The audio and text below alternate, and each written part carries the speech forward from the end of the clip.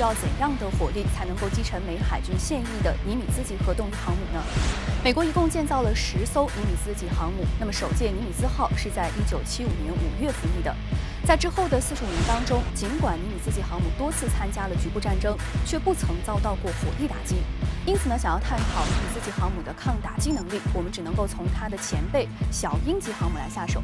美国海军呢，曾在2005年搞过一次航母抗打击试验，靶舰正是1996年退役的小鹰级航母美国号。那么出于保密的原因，这次航母抗打击试验的细节至今都没有对外公开，外界只能够从美国媒体的报道当中获得一些信息。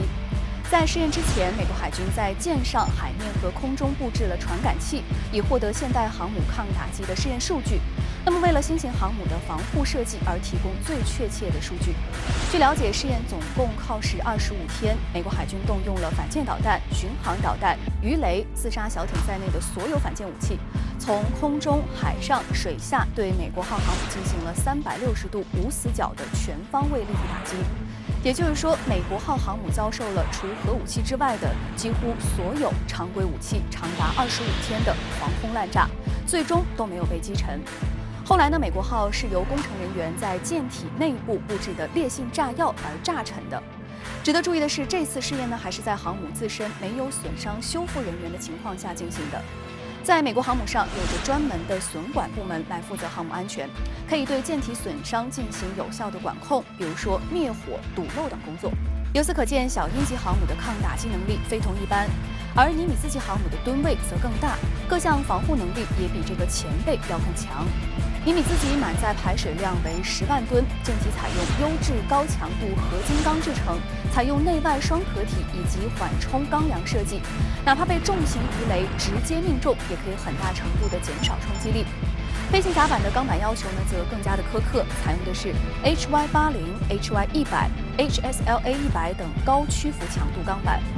舰体内部呢，则有2000多个不同形状和大小的独立隔舱，包括23个水密横舱壁和10个防火舱壁，可以将严重受损的部分隔离开来，以控制受损区域的海水涌入以及火灾。当然啊，世界上呢也不存在打不沉的航母。根据美国海军的测算，如果用装药量400到600公斤的常规反舰导弹来攻击航母，需要直接命中15到20枚才有可能将其击沉。前提呢，则是这些反舰导弹能够穿过航母打击群的3层防空火力圈。按照在饱和攻击当中80%到90%的拦截率来算，至少需要一次性的打出200枚以上的反舰导弹。也就是说，需要100多架战斗机同时发射2枚反舰导弹才可以。可见，在伊朗的演习当中，这种打航母模型的情形在实战当中是不太可能出现的。那么，伊朗单纯用反舰导弹想要击沉美国航母也是不太现实的。不过，如果能瘫痪航母战力，就能够极大的提升作战胜利的概率。也就是说，可以用导弹集中打击航母的舰岛、飞行甲板等关键部位。从这点来看呢，伊朗着力打造的反舰实力还是可以做到的。